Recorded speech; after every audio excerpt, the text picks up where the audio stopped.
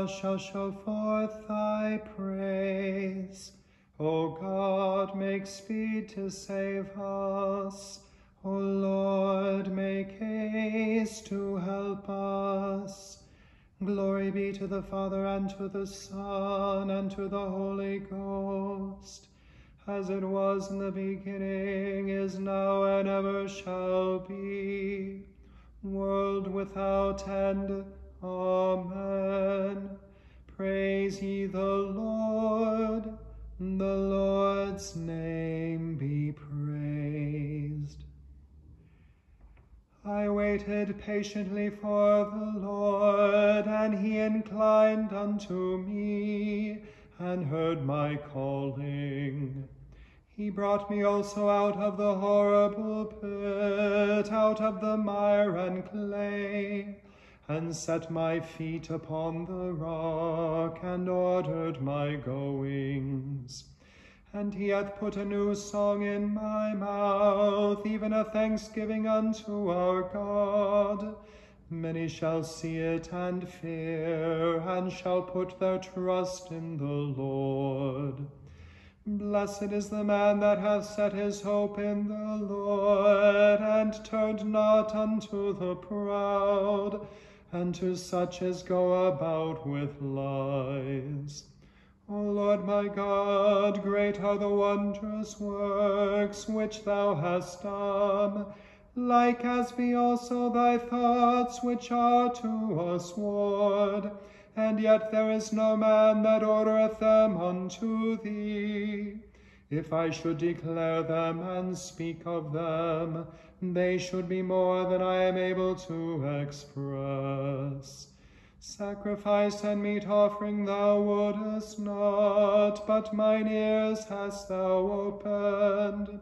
Burnt offerings and sacrifice for sin hast thou not required.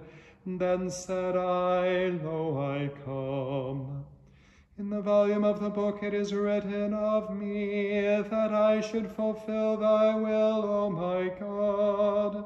I am content to do it, yea, thy laws within my heart.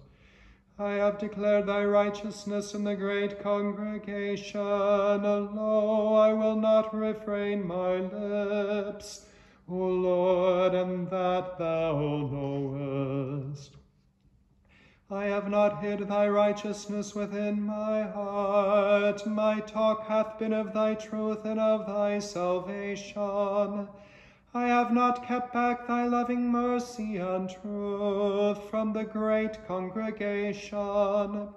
Withdraw not thou thy mercy from me, O Lord. Let thy loving kindness and thy truth always preserve me.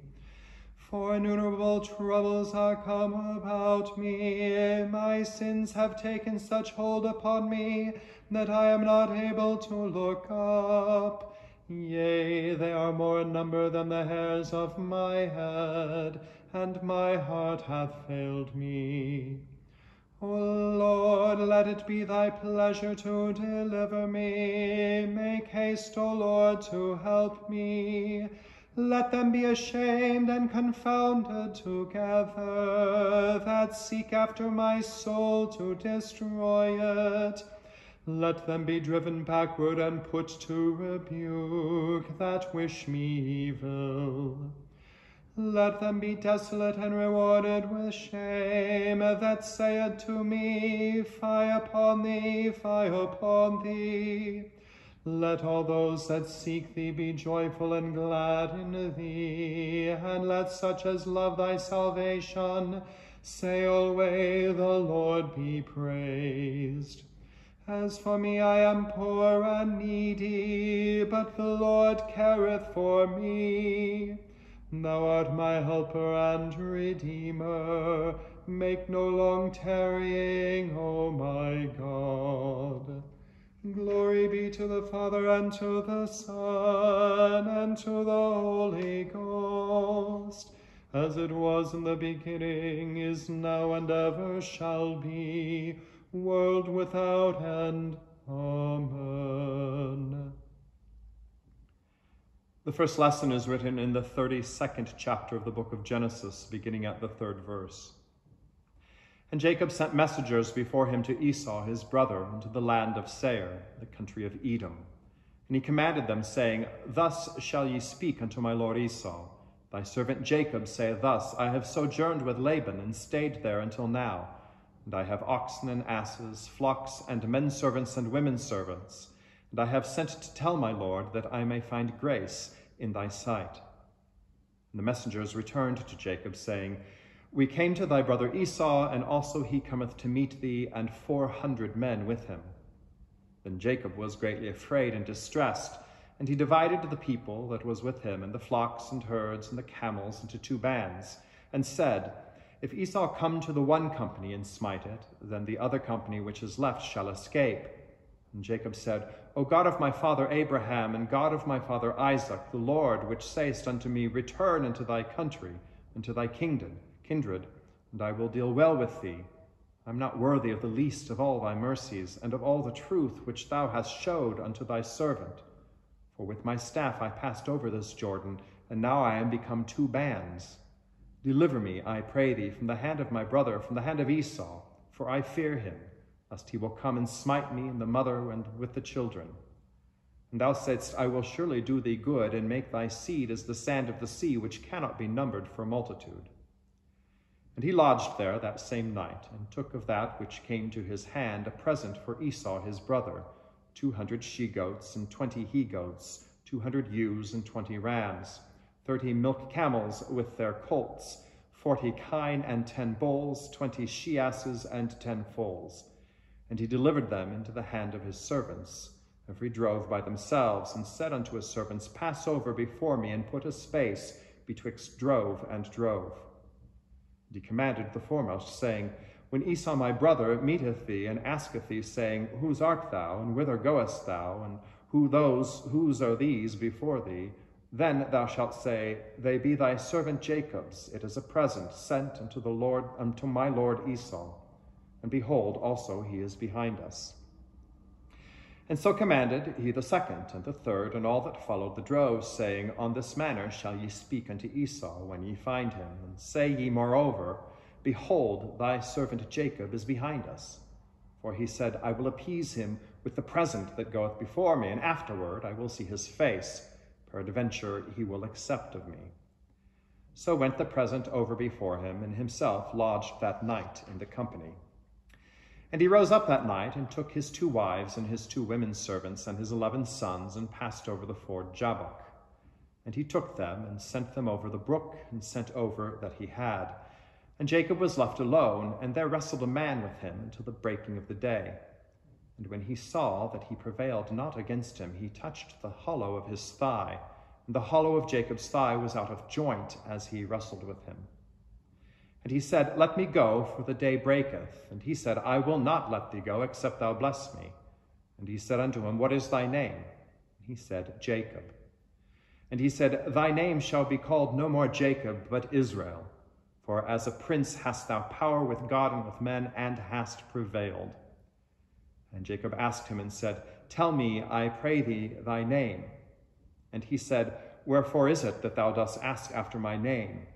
And he blessed him there, and Jacob called the name of the place Peniel, for I have seen God face to face, and my life is preserved. Here ends the first lesson.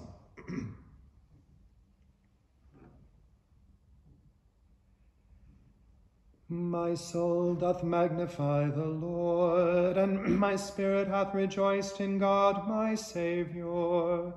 For he hath regarded the lowliness of his handmaiden. For behold, from henceforth all generations shall call me blessed. For he that is mighty hath magnified me, and holy is his name. And his mercy is on them that fear him throughout all generations. He hath showed strength with his arm. He hath scattered the proud in the imagination of their hearts. He hath put down the mighty from their seat, and hath exalted the humble and meek. He hath filled the hungry with good things, and the rich he hath sent empty away. He, remembering his mercy, hath holpen his servant Israel, as he promised to our forefathers, Abraham and his seed forever. Glory be to the Father, and to the Son, and to the Holy Ghost, as it was in the beginning, is now, and ever shall be, world without end. Amen. The second lesson is written in the second chapter of the Epistle of St. Paul to Titus, beginning at the first verse. Speak thou the things which become sound doctrine, that the aged men be sober, grave, temperate, sound in faith, in charity, in patience. The aged women likewise, that they be in behavior as becometh holiness, not false accusers, not given to much wine, teachers of good things, that they may teach the young women to be sober, to love their husbands, to love their children, to be discreet, chaste, keepers at home, good, obedient to their own husbands, that the word of God be not blasphemed. Young men likewise exhort to be sober-minded, in all things showing thyself a pattern of good works, in doctrine showing uncorruptness, gravity, sincerity, sound speech that cannot be condemned, that he that is of the contrary part may be ashamed, having no evil thing to say of you. Exhort servants to be obedient unto their own masters, and to please them well in all things, not answering again, not purloining, but showing all good fidelity, that they may adorn the doctrine of God, our Saviour, in all things. For the grace of God that bringeth salvation hath appeared to all men, teaching us that, denying ungodliness and worldly lusts, we should live soberly, righteously, and godly in this present world, looking for that blessed hope and the glorious appearing of the great God and our Saviour Jesus Christ, who gave himself for us, that he might redeem us from all iniquity and purify unto himself a peculiar people, zealous of good works. These things speak and exhort and rebuke with all authority. Let no man despise thee. Here ends the second lesson.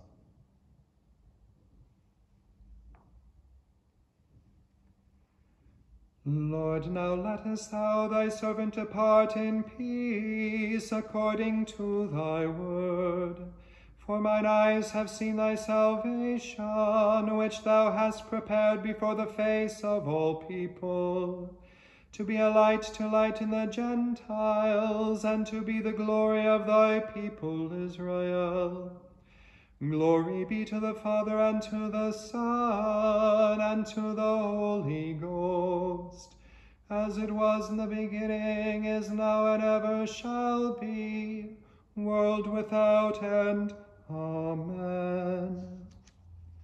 I believe in God, the Father Almighty, maker of heaven and earth, and in Jesus Christ, his only Son, our Lord, who was conceived by the Holy Ghost, born of the Virgin Mary, suffered under Pontius Pilate, was crucified, dead, and buried. He descended into hell. The third day he rose again from the dead. He ascended into heaven, and sitteth on the right hand of God, the Father Almighty. From thence he shall come to judge the quick and the dead.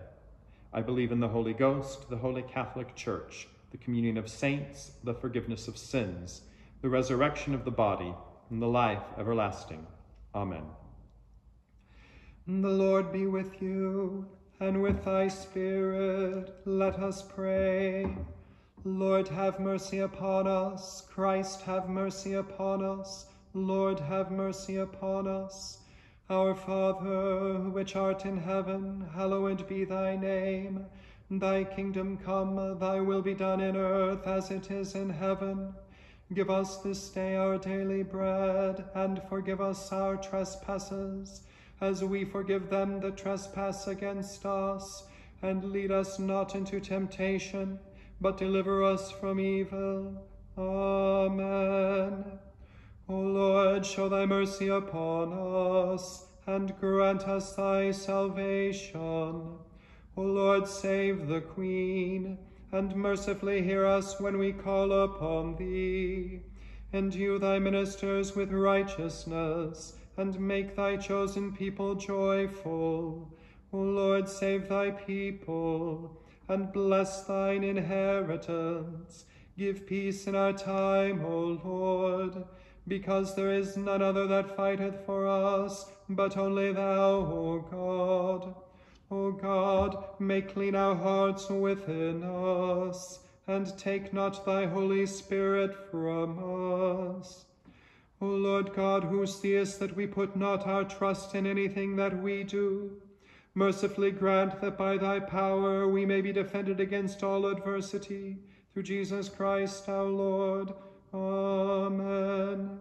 O God, from whom all holy desires, all good counsels, and all just works do proceed, give unto thy servants that peace which the world cannot give, that both our hearts may be set to obey thy commandments, and also that by thee we, being defended from the fear of our enemies, may pass our time in rest and quietness, through the merits of Jesus Christ our Saviour. Amen.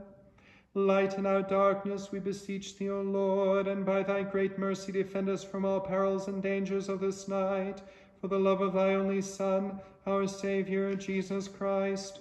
Amen.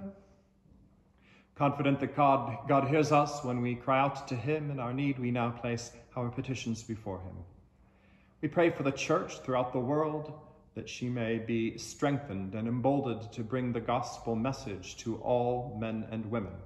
We pray for our Diocese of Norwich, our Bishop Graham, and for the benefice of Colgate and Tombland. Lord, in your mercy, hear our prayer. We pray for Christians everywhere and for other churches, all of us who, with common baptism, seek to follow the Lord Jesus. We pray in particular for Francis, the Bishop of Rome, Bartholomew, the ecumenical patriarch, for all who seek to do the will of God on earth. Lord, in your mercy, hear our prayer. We pray for Elizabeth, our Queen, and for all entrusted with civic authority, that they may be strengthened and blessed in their endeavors, and that they may keep before their mind's eye the poor and the most vulnerable in making decisions. Lord, in your mercy, hear our prayer. We pray for the earth. We pray that we may achieve policies and that we may become people who more and more are able to care for the earth. That we may continue to try and grow in awareness of the wonders of God's creation. Lord, in your mercy, hear our prayer. We pray for the sick, for the sorrowing, for the lonely, for the distressed, for the alienated, for the misunderstood. We pray for those who feel they have no one to pray for them. We remember in particular also at this time those who have asked for our prayers, that God may indeed inspire us to be servants, that we may aid our brothers and sisters, and that his healing mercy may be shed upon those most in need. Lord, in your mercy, hear our prayer. And we pray for those who have gone before us through death's door. We pray that one day we may all join them at the banquet of all eternity. We remember also all those who mourn, and for all who suffer loss of any kind. Lord, in your mercy, hear our prayer. Almighty God, who hast given us grace at this time with one accord to make our common supplications unto thee, and dost promise that when 2 or 3 are gathered together in thy name, thou wilt grant their requests. Fulfill now, O Lord, the desires and petitions of thy servants, as may be most expedient for them, granting us in this world knowledge of thy truth, and in the world to come life everlasting. Amen. The grace of our Lord Jesus Christ, and the love of God, and the fellowship of the Holy Ghost be with us all evermore. Amen.